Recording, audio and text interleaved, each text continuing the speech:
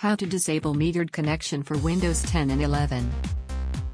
For Windows 10, open Windows Settings and go to Network and Internet.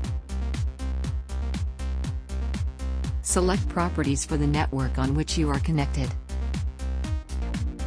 Turn off the Set as Metered Connection. For Windows 11, open Windows Settings and go to Network and Internet.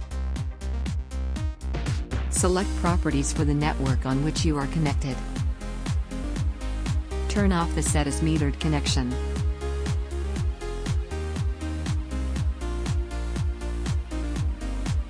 Thanks for watching. Subscribe and check other videos.